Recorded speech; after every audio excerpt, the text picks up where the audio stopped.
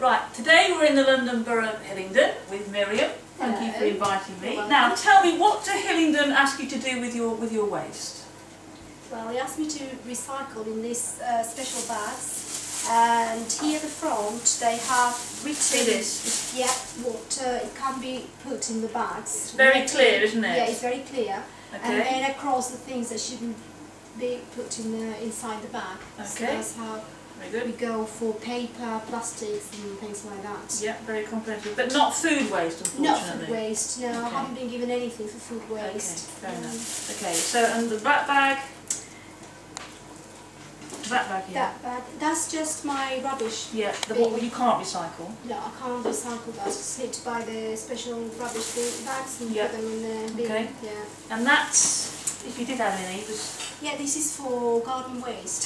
So you haven't got any this week? Yeah, they come and collect it every other week. Okay, very good. And this... Yes.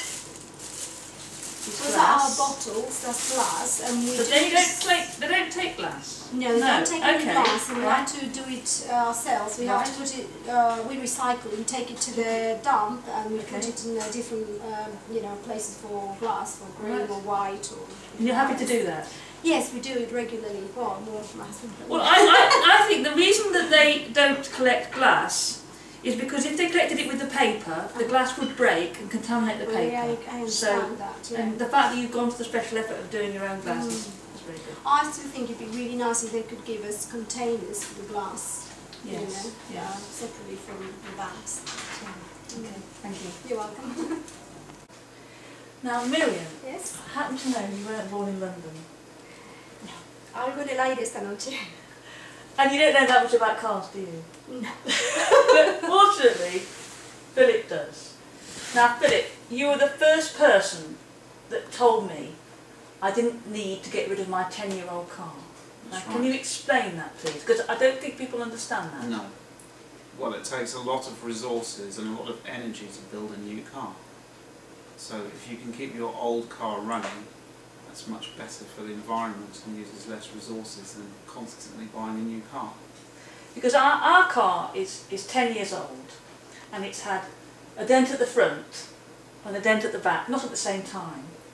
And Phil at Willesden Green Garage, with his bare hands, has pulled out the dent and kept it going. And I've just got the MOT here for the car, it's just passed.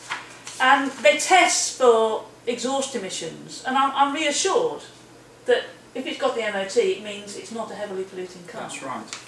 Yes. Excellent, excellent, thank you for that.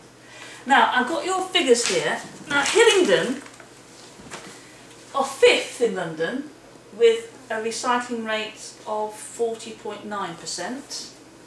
But your household's done better than that. And you were saying you do the minimum. I don't really make any special effort, no, I just use the bags and things that they give us.